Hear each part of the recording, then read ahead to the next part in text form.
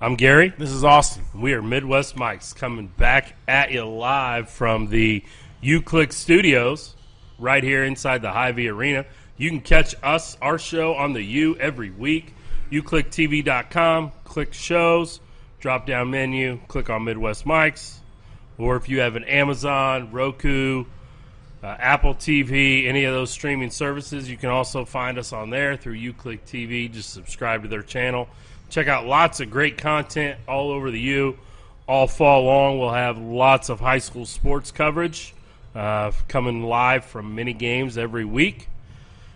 And this week's game is actually going to be Shawnee Mission East taking on Gardner. So that's actually the UClick Kansas game of the week, and also our first Kansas game ever. So done a lot of other stuff in the state of Kansas. Yeah, just no high school yet. So no high school. Yeah, but you know, there you go. Living an hour and a half away from the greater Kansas City area kind of makes it hard to.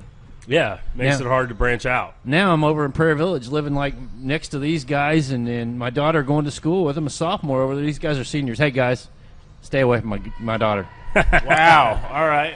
Yeah. I got to meet you a little bit in a couple days, and I'll say you got permission. Yeah. Tough guy. We do have some special guests in here tonight. I'll get into that here in just a second. I want to take a second before we do that to talk about longboards. Make sure you visit one of their 6 locations in the Kansas City metro area. Check them out on Twitter at LongboardsKC, website longboardswrapsandbowls.com. And we talk about it every week. Our favorite location, about 100 steps from us right here inside the Hy-Vee Arena. I had, as usual, I had some food tonight. So, yep. Yeah, grilled cheese quesadilla, rice, chicken, 3 alarm sauce. Really good. Make me feel good. Makes me want to take a nap. But I'm staying up for the show. But yeah, I know it's really good food. So they got 6 locations, KC. Food's awesome. You had a bowl too. Yep, I had the Cabo beef bowl. So. Staying on my keto. Hey man, down 20 pounds since January. So I can tell. Yeah, I'm gonna be slim. Are you counting the hair you got? Are you counting the hair you got shaved off your beard? No, I did not count that yet. No, okay. You know, I'll weigh in tonight when I get home. A couple pounds right there. Yeah, maybe a couple pounds off the beard. Did it. But last week we did a high school game of the week, Midwest Mike's first ever game of the week. Congratulations to the Van Horn Falcons on winning that. This week, Midwest Mike's game of the week is Olathe South at Lawrence. And I talked to their athletic director at Lawrence, John Hilton. He's excited to have the Midwest Mike's crew out there. That will be available on our Snapchat. Follow us at Midwest Mike's. Tyler will put that up, on the Midwest Mike Snapchat. Forgot where I was going there. Yeah, he's gonna put it up. Yeah, he's gonna put it up on the Midwest Mike Snapchat. So it should be a good game too. Yeah, it should be. Olathe South Falcons at Lawrence. Coach Steve Rampy going into his second year, so that'll be a fun game to check out. And if you're out there, Tyler will be in his Midwest Mike shirt, so make sure to say hi to him. You can, if you want us to do a game of the week for you, then visit our website, MidwestMics.com, and contact us there if you think your high school should be the Midwest Mike's game of the week for week 3, 4, 5, 6, on down the line. I thought they had to go through your agent for that. Yeah. Well, yeah, that's where all that stuff goes. It goes to my agent. To become game of the week? Bill Goldberg's agent's Uncle Louie. You want Uncle Louie? Uncle Louie? Yeah. No. Right now I'm happy with my representation, but, But yeah, all that goes through there, and, we need to get a social media director. That's what we need. I thought that was you. I know it is, but we need one that can do it more, probably better than I can. Anyway, so right now, this guy sitting here to my left is Joe Krause. He plays center and nose guard for us at Shawnee Mission East. You can follow him on Twitter at Joe_Krause, KRAUSE00. Welcome into the show. Thank you for having me. It's a pleasure. Yeah. We just elected captains yesterday, and you were voted one of our senior captains for the year, so congratulations on that. Thank you. Wave. Right there. Oh, wave to the camera, he's saying. You got to say hi to your fans. Yeah. Hello, fans. Get up to the mic. Yeah. Hello, fans. There you go. Hello. There you go. Hello, fans. But, Joe is going to be a 3-year starter for us this year and taking care of a lot of that stuff there in the middle of the offensive line and going to play a little defense for the first time for us on the varsity level based on numbers. So just talk a little bit about your Shawnee Mission East experience over the last 4 years. The last 4 years have been best 4 years of my life playing football for the Shawnee Mission East program. 2 years ago, my first head coach, Dustin Delaney, left East. So then we got Fred Bouchard, who then left us before he even got to play our first game. And then Coach Justin Hoover stepped in, and he has been the best replacement for any coach we could have asked for. And he's just the greatest guy. Yeah, Coach Hoover did, step in, and Coach Bouchard, like you said, he left about a week before the season was getting ready to kick off, before we were going to start practice. So it was a little crazy time last year, your junior year. But like you said, I think we couldn't ask for a better coach, and Coach Hoover, he does do a great job. So Coach Hoover, if you're listening, make sure to put a little extra cheese on my paycheck there. I'm saying nice things about you. Really? Is that how that works? Maybe. I don't know. It's worth a shot, right? Oh, great. It's worth a shot. Yeah, that's true. It is worth a shot. It's worth a shot. My wife would appreciate a little more money, I'm sure.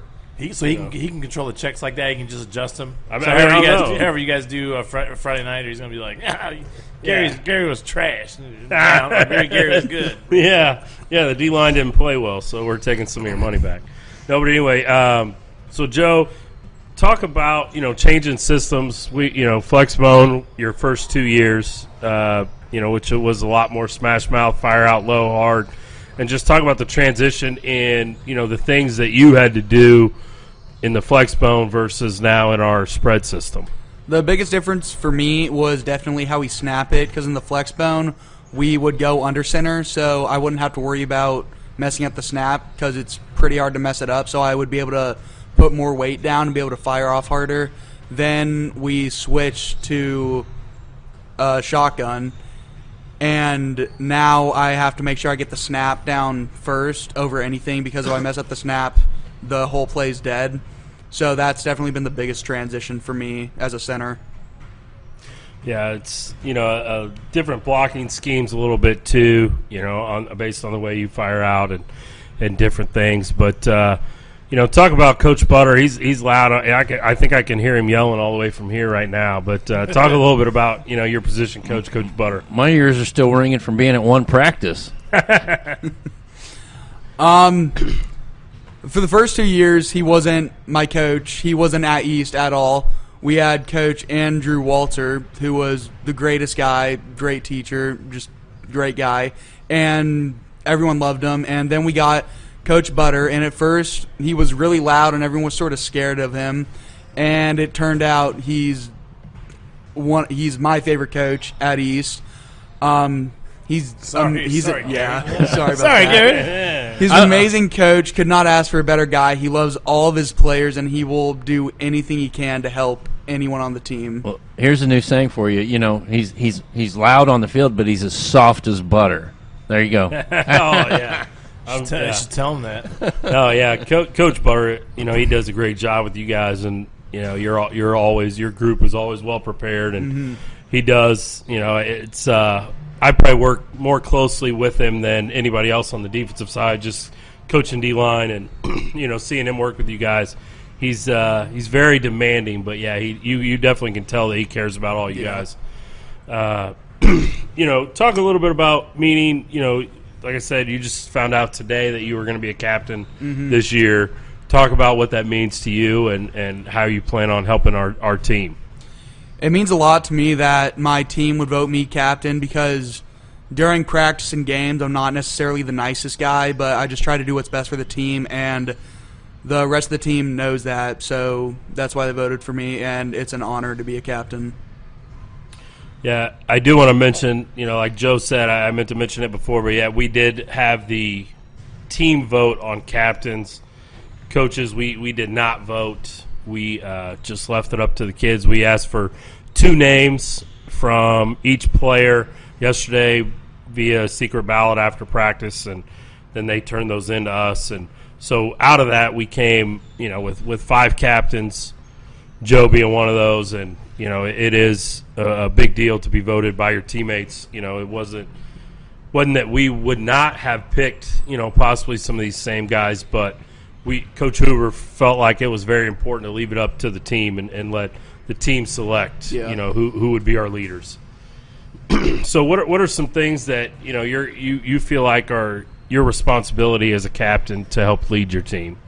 I feel like it's my responsibility to make sure everyone's doing what they're doing, even if they're not on the field at that time. They should still be able to get mental reps, and they shouldn't be messing around when they should be paying attention. And it's my responsibility to set an example, be that on the field or off the field, however I can, just make myself a better person, and in suit they'll follow. That's great. All good things. And, I know, from Coach you, since you're a freshman, you'll do a great job with that. And, I'm glad that you're one of our captains, too. And we play Gardner this week, which the game will be live on UClick TV. You can watch it at uclicktv.com or wherever you are watching this show right now. From your man cave, your den, your living room, family room, wherever your significant other will allow you to watch it, because we're on Roku, Amazon, and Apple TV, right, baby? Oh, yeah. As this show is right now, too. Absolutely. So wherever you're watching this, how do you feel kind of going into this Gardner game? It was one of our 3 losses last year. Very close game, 1 score. First time in the new offense coming out. We had a lot of changes in that offseason. Head coach for just a very short time there. So how do you feel going into the Gardner this week? I feel much more prepared. The team seems to be a lot more prepared. We definitely have amazing team chemistry that I don't think we really had last year. And everyone's just ready to go and beat Gardner on Friday. Yep. It's going to be a fun game. I think in some of the polls, that I saw, Gardner's ranked in the top 5 right now. We're a little lower down. People are kind of underestimating us, I feel like, a little bit because of the senior class we lost last year. Yeah. There's not a lot of guys that had significant time last year that are returning. But, you and other guys in your class, Ryan Bolin, for example, is a guy that stepped in and going to play, quarterback, and we'll talk about that in a little bit. But, just other guys in your class have stepped in and kind of surprised even some of us coaches, as we're looking into, going into game week. Yep. And, I don't know about you, but I'm ready for Friday to get here. Yeah. We all are. Yeah, ready to hit somebody else and, be able to concentrate on what we need to do, in the moment. But we'll get you out of here on this. What's your favorite Shawnee Mission East football memory? My favorite Shawnee Mission East football memory would probably be last year beating Olathe North in the first game, because it came down to the last second, and seeing the receiver for Olathe North not catch the pass really was an amazing experience. Yeah, that was a really exciting game. I remember we got a stop on D, and offense drove down and scored that winning touchdown, and then they did have a few plays there on defense, and like you said, when that ball fell incomplete, it was a great feeling. Yep. So, well, thanks for coming down again tonight. Yeah, thank you for having me. Yeah, anytime, and we'll be right back after this.